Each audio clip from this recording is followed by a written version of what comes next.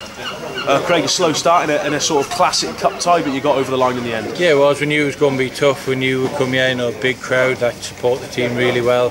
We knew Caernarfon are flying. Obviously, they had a bit of a blip last week against Conway, but we knew that, as I've just said, they had nothing to lose and we had everything to lose.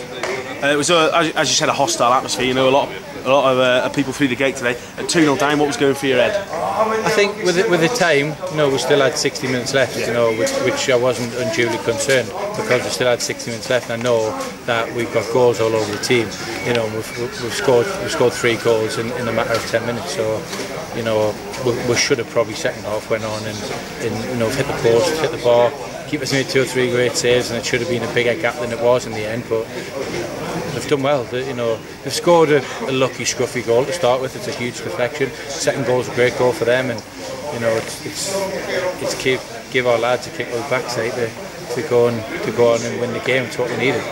You're pleased with that resilience, as you said. You were 2-0 down after half an hour. Come to the break, you were 3-2 up. Pleased that the lad, kept going in that first half and sort of grinding. Yeah, definitely. I think it's a true sign of champions.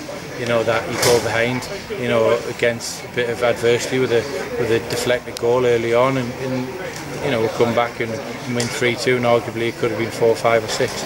In the last 10 minutes have put, the most pleasing bit was me, obviously I spoke about it last week, the last 10 minutes have put a bit of aerial pressure on, and we stood up, and we headed balls, and we put our head where it would hurt, we won second balls, and we just defended properly, with guts, determination. So, that was more, for me, that was the biggest plus point of today.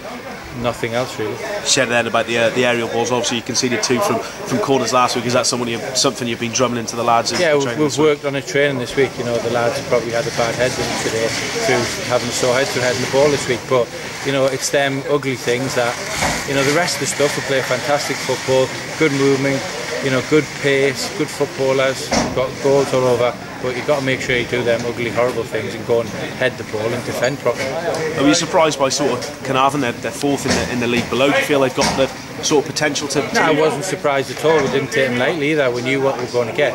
We knew completely what we were going to get. So, and as I say, they had everything to gain and nothing to lose, and we had nothing to gain and everything to lose. Everyone expected us to win, so and we did.